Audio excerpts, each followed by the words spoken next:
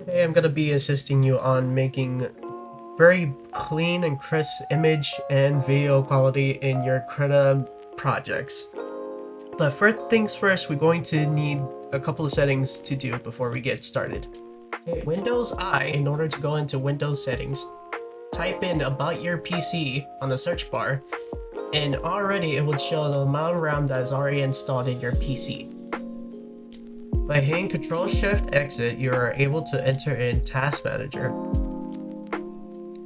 Go into Details.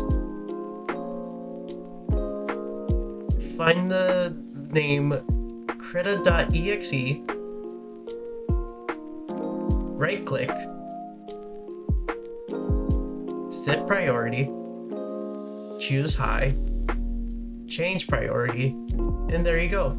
However, this is a temporary change because it will reset back to normal once you clicked off of Krita, but yeah, that's the temporary solution. Now I got this example right here from a save file that I stored in for my latest animation.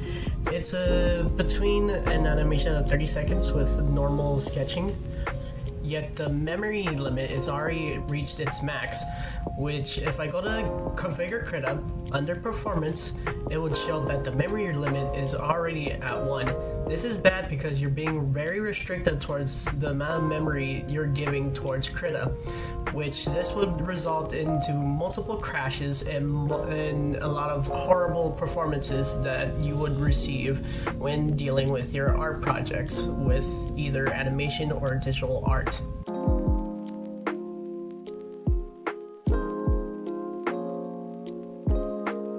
Now, moving on to rendering your animations, you would need to go to Render Animation, click on these 3 dots as Render As, and copy these exact same settings I have for the best image quality you can have.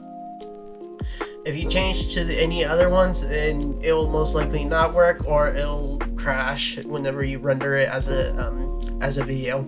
So that's quickly about it. Now I'm pretty sure some of you already know how to render your digital art pieces. So by just hitting edit and export, you would already know how to like name your certain types of like file stuff. But when you hit save as a PNG JPEG, the quality should be boosted all the way up in order to successfully have like a very clean and crisp visuals while having smoothness all the way down. It basically blurs the quality down, and also having like stipulating into best quality.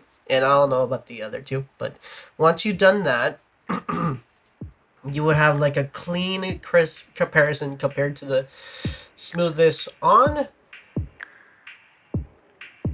and smoothness off.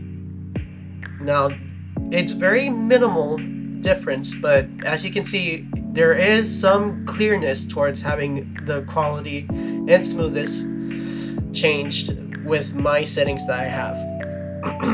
Now, again, if you want to change your stuff but put it as a PNG, you would label it as a PNG and do the same process.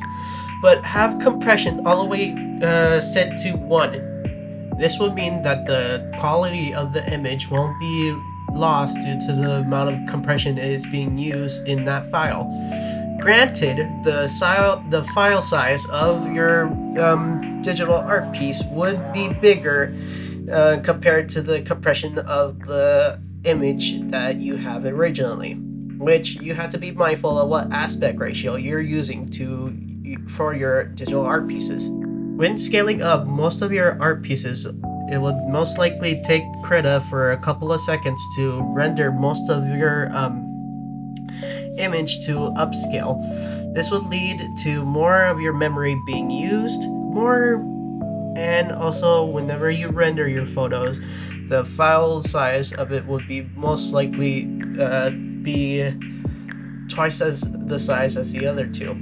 Just right now, when I render it, it's 2.00 megabytes of file size it has.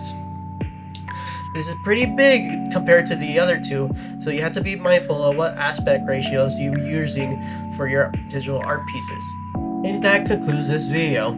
If you're still confused about the inner workings of Krita under performances, I will leave a link down in the description about the article that I just found that helps me with figuring out my settings for Krita for making good quality animation or digital art pieces. But yeah, hopefully this video finds you very informed about this software, and hopefully you won't struggle with Krita anymore with rendering wise.